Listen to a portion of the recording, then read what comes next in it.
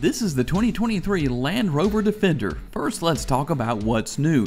The Defender lineup has been trimmed down to make ordering easier. The new Defender 130 long wheelbase 3-row model launches for the new year, and there is a new synthetic leather upholstery that is available. And what about the pros and cons? Contrary to what people may say in the comments section, the Defender has strong off-road capabilities, a wealth of customizable options, high-tech safety and off-road features, a smooth ride for an off-road oriented SUV. And finally, the cons. Options, when you begin to add them, do get pricey, and the rear door is heavy, and because it's a British model, opens toward the curb. So if you're loading curbside, you do have to get around the door. It's a little bit inconvenient.